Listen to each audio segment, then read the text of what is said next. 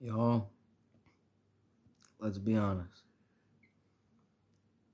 This Christian life hurts sometimes. It's very, very difficult sometimes. Not gonna act like it's always joy and always peace all the time. Although, in the midst of the trials, there is peace and there is joy. Even though there's stress, deep sadness, deep hurt, healing, tough processes, and things of that nature. If God's taken us from faith to faith and from glory to glory, as he says, just like a warrior goes through training, it's going to be very uncomfortable, very difficult. Times that you feel like you're going to die sometimes going through warrior infantry training. Times where you want to give up. Times where you scream, you yell, you cry, you're emotionally distraught. But you know that God's with you because his word says that he's always with you. And I'm going to tell you that sin that you want to go back to, that temptation that you're facing or that you're going to face tomorrow or the next day or whatever it is, it's worth it to endure, to submit to God and to resist the devil, and he will flee from you. Man, I went through the craziest temptations today and thoughts of temptations because I got hit with everything at once. Everything at once. I was hurting bad for 2 hours. But you know what? I endured through it. I resisted. I said, no, devil, in my heart. I said, no, there's nothing back there for me, bro. There's nothing but hurt in my old sinful habits.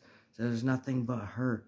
There's nothing but anxiety. There's nothing but anger. There's nothing but depression. There's nothing but self-sabotage. There's nothing there but emptiness apart from Jesus Christ and the love of God and the peace of God and the joy of God through his Spirit. It doesn't compare. When you have a relationship with this Christ and with Jesus Christ and with the Word of God, and you can feel his Spirit and his presence every day, you don't want to give that up.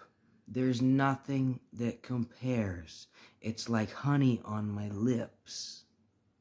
A relationship with Jesus Christ. It's so sweet. It's so powerful when you start to get close to him. You start to worship him all throughout the day. You start to pray all throughout the day. You start to memorize scripture. You start to have a closeness with him. You start to look forward to any moment that you can have alone with him because it's so sweet and powerful. And when you get filled with the Holy Ghost with fire, bro, the fire of God, to which you see this passion and where his joy comes, and his fire, his passion, his zeal, his peace, his joy. There's nothing that compares to that. You try to go back, man, and it just doesn't compare. You feel empty. There's nothing that compares. It's worth it.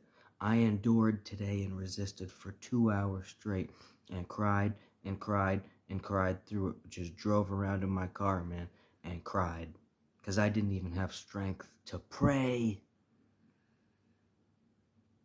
or to do my normal warrior voice and warrior against the devil and telling him to get back and this and that and using my sword and speaking the word of God and all that stuff that I usually do. I didn't even have the strength. Today, I was so overwhelmed. I was feeling so much hurt and sadness from a bunch of different things going on in my life right now. But I held on to my faith, and I just cried, and I just cried out to Jesus. And he got me through. It's worth it to endure. It is not worth it to go back to that sin. Don't go back. Do not go back. Hold the line. Hold your ground. Stand fast, because it's not worth it, bro. There's nothing for you back there. The devil only has cheap imitations of what God wants to give you through a relationship with him and his word, his holy Bible. If you're not in church, I wasn't in church for months until a few weeks ago where God led me to this church. Now I'm getting fed the Word of God in Jesus' name. Not that I read every single day and memorize scripture, but I'm with other like-minded believers. And God says, do not forsake the assembling of yourselves together, which is the habit of some in these last days. Such as is the habit of some will depart from the assembling, but we are not of those people. We will be faithful to the Word of God. He said, if you love me, obey my commandments. Why do you call me Lord if you don't do what I say?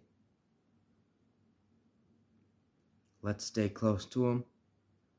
Let's lean on each other when we need to reach out for prayer. Let's not hide about what we're going through, because you're only hurting yourself when you do that. Find a fellow believer, and if you don't have one, and a church to gather with fellow believers. Just ask God. He said you have not because you ask not. You're not asking me, so you don't have, basically. We need each other. We need the body of Christ. We need to stick together. We need to talk about what we're struggling with in our heart, in our minds, in our actions. How else do you think we're going to make it through this battle? How the heck does an army become an army if it's not hundreds and thousands of individuals fighting together to accomplish the mission? It just doesn't happen. You can be a great, mighty warrior, but I'm sorry, when there's a bunch of other people involved against you, you're not going to win. You're eventually going to die. Spiritually.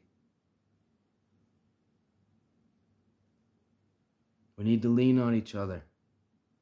We need to be accountable to ourselves first, but then we have other brothers and sisters that are put in our lives clearly to help us, to speak into us. Woe unto the man or the woman that doesn't have somebody to pick him or her up when she's hurting, when they've fallen into temptation. Now, here's another thing that I want to say. Don't give it all your information and all your business to people. I don't care whether it's people you know, family, whatever it is. Watch the reaction of people when you start telling people that you're having victory in your life and you're doing good. Watch their reaction. Pay a close attention to the reactions of people when you tell them about the good that God is doing in your life and how you're advancing and becoming successful and God's doing great things in your life. Watch how they react and pay attention to how people react when you say certain things. Pay attention. One of the greatest gifts is the gift of discernment. There's 9 gifts of the Spirit. If you can discern somebody's spirit, a lot of people think that they're fooling you, but you can discern what's going on. It's wise to just be silent about a lot of things. People ask how you're doing. Unless you feel led to share all your information, I'm doing good. How are you? You're not obligated to explain yourself to anybody. You need to guard your heart in this season, because a lot of people are dealing with unclean spirits and false motives, and they don't even know it. You need to be careful, because not everybody is sincere. Very few people are truly sincere and truly for you. Be careful in this season. Resist temptation. Stay close to Jesus Christ in His Word and in prayer and in worship. And lean on your brothers and sisters when you need to. Reach out for prayer. Be honest with your brothers and sisters about what you're going through. Don't hide. Don't do it alone. We need to stick together more than ever in this season. I'm available if you want to message me, if you want to pray over the phone, anything like that. You got something going on, you're struggling, I'm available. I love you. I'm not going to judge you. I'm going to love on you, and I'm going to pray for you, because that's what Christ would do.